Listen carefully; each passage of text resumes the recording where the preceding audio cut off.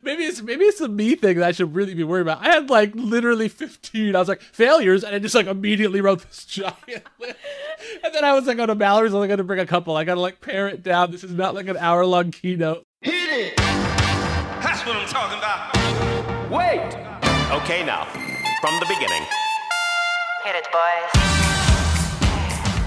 Welcome to Higher Ed Pulse, your Monday morning energizer covering insights and trends in higher ed marketing and enrollment. I'm Mallory Wilsey, bringing over 15 years of edtech and marketing expertise to your earbuds. And I'm Seth Odell, joining the Pulse with my own adventures from leading marketing at top universities to founding Kanahoma, one of the industry's fastest growing digital marketing agencies. Each week, we bring you the kind of insider insights you typically only find over cocktails with your pals at a conference. It's fast, it's fun, and it's designed for you, the busy higher ed professional. You're not just listening to another podcast. You're checking the pulse of higher education. Higher Ed Pulse is part of the Enrollify Network, a robust collection of podcasts designed to help higher ed professionals like you grow. Explore our other shows at enrollify.org. Enrollify is made possible by Element 451, the next generation AI student engagement platform, helping institutions create meaningful and personalized interactions with students. Learn more at element451.com. All right, welcome back to the Higher Ed Pulse. That's right, it's an opening from Seth. We're shaking up a little bit. Mallory, how are you doing? I'm doing great, thanks.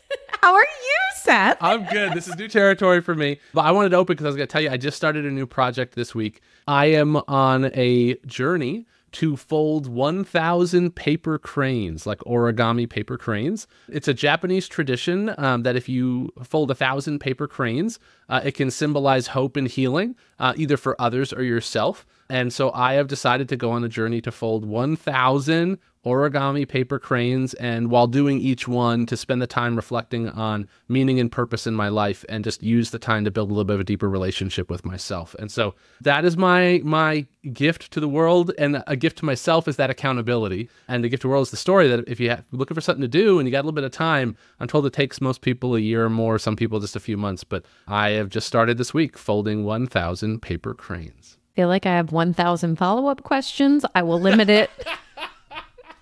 I will limit it to 2. Okay, sounds good. How long does it take to fold a single paper crane?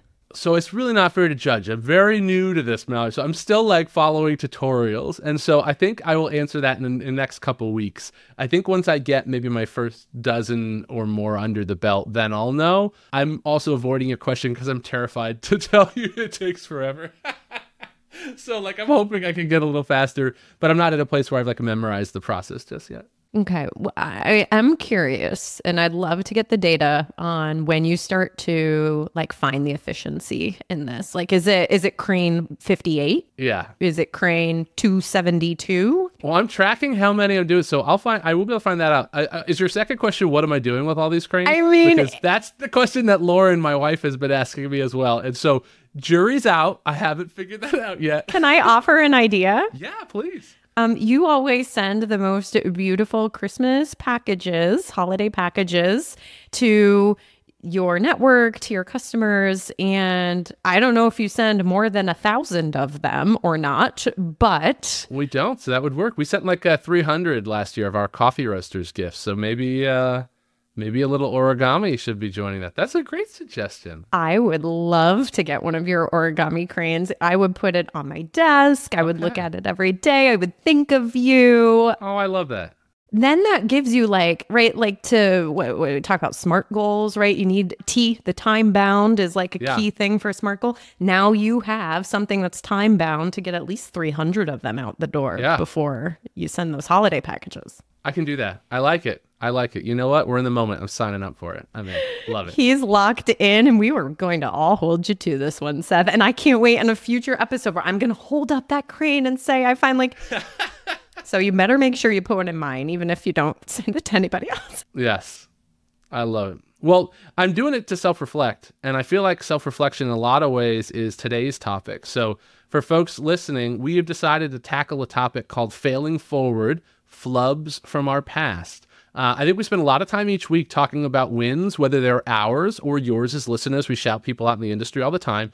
But we always talk about people doing things great, succeeding, putting up numbers. I think it's worth also acknowledging that like you can't get to any place of prominence without stumbling a lot along the way. And we've both had a fair amount of flubs in our past. And so we challenged each other to like think of a few failures of our own past that we may share in some cases for the first time ever publicly. Some may have been shared, some may not. And so I don't know if you're ready, Mallory. I have 4. I don't know if I need to share all 4, but I'm ready when you are. And I'm just ready to do some storytelling with each other. And I'd love to hear some of your failures and maybe share a few of mine. You can tell that we're definitely different Enneagram numbers because as a 3, I'm like, oh, I'm only bringing 1 to this conversation.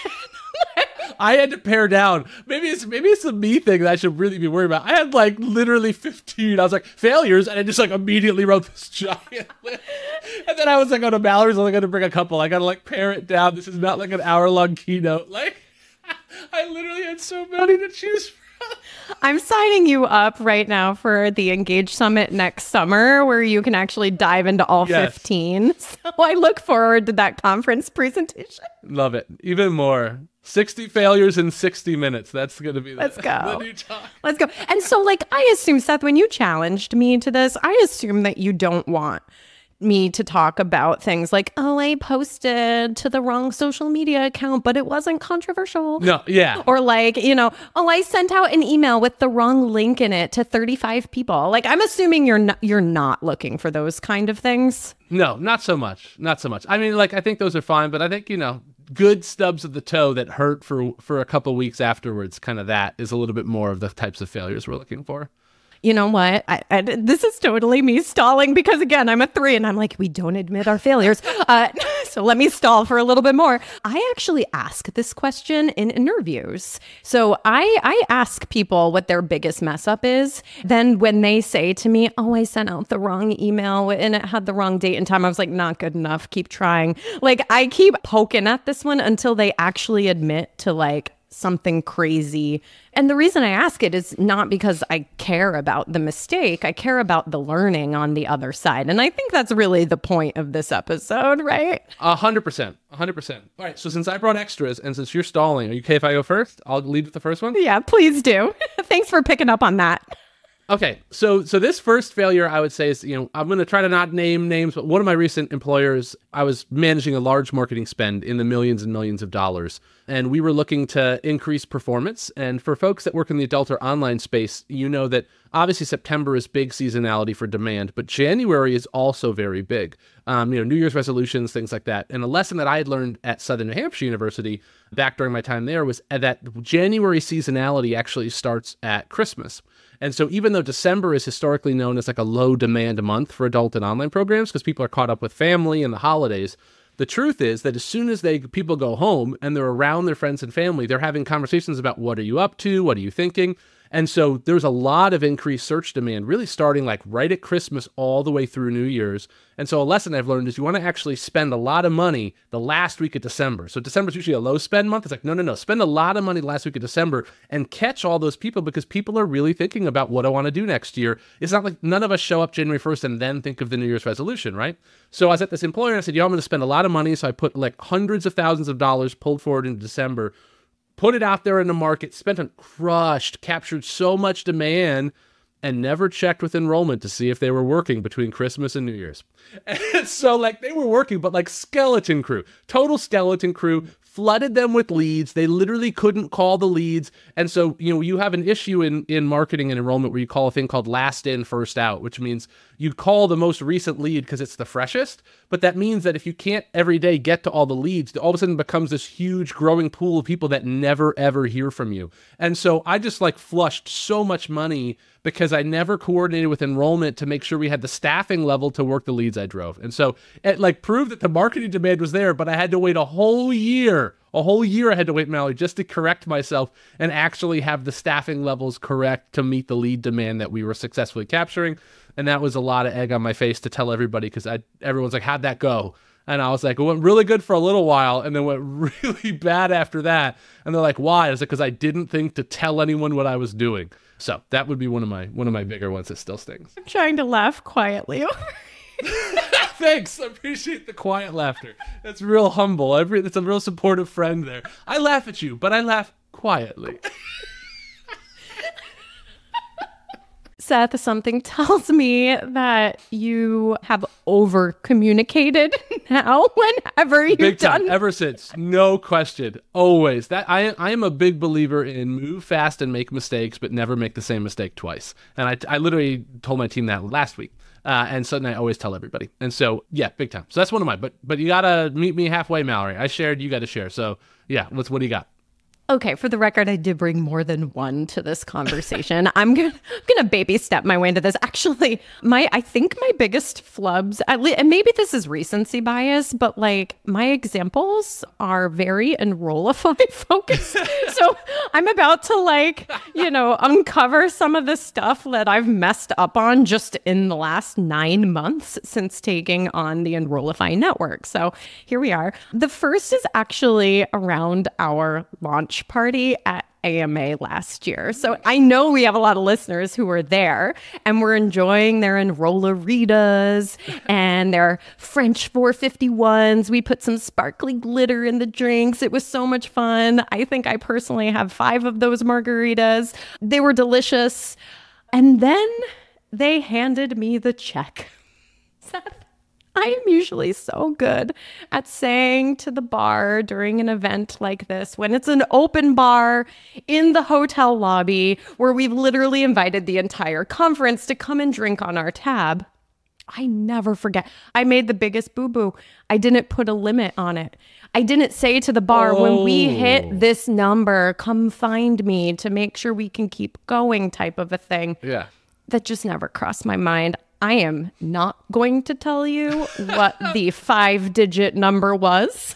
I've been to AMA. I know damage can be done. Yeah, so that is not totally surprising. So it was the largest turnout at AMA ever. We are in Chicago, primarily drinking mixed drinks at this bar. You can make your own assumptions to where this multi-hour open bar netted out. But they handed that check to me. I looked down. I was like, my credit card spending limit is 1/3 of this. So I turned around and poor artist, I just turned around and handed it to him with like a kind of look on my face like, I'm sorry. But also, the event was the talk of the conference, and boy, did we ever launch this Enrollify thing in like the biggest way, right? Like, I'm trying to put the positive spin on it, but... I love it. That's a good one. That's great. Okay. I appreciate you sharing that. But you know, like, it's better to be successful and to have overspent. I had a boss tell me once, I don't care if I miss budget as long as I beat plan. And I was like, huh? He's like, because if you beat plan, everybody forgives. So it's like, if you racked up that tab and nobody showed kind of thing, he'd be like, what's going up? But it's like, you know, if the event kicks off and it over delivers, everyone's a little more forgiving. So I love that. That's a good one. So listeners, you could still help me out right now. Like, maybe go subscribe. We're going to set up a GoFundMe. Like, look, I got to show results. Okay. So like, go to the website, could you give us your email address? Like, I don't know.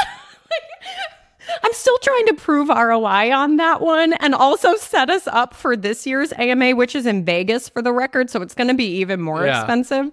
That one's going to be wild. I've already booked my room and flight. I'm ready. Yes, I would like to host another party. So go subscribe to a couple more podcasts, like triple your listening for the next couple months, and we'll get there. Yes, I love it. That's so good. Okay. All right, Seth, what's your next one?